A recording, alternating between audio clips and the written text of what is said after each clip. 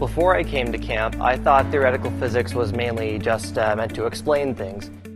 So I applied because it was something I thought would be absolutely brilliant, but I could have never anticipated how brilliant it actually was.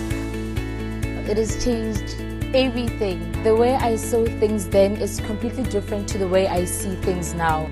I expected to just come into a conventional classroom and memorize formulas, do problems, but instead I got to interact with researchers and learn about their interests, the field of physics, and the latest discoveries.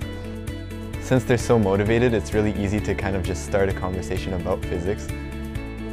There's people from all over the world here, so it's super neat to be able to talk with like-minded people, really from tons of different countries.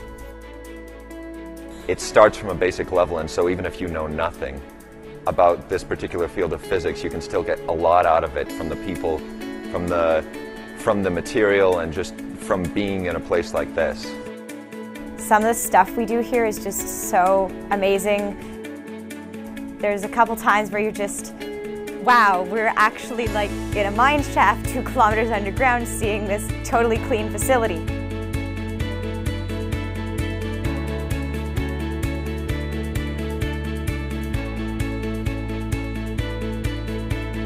If you really like physics, I would definitely recommend ISSYP.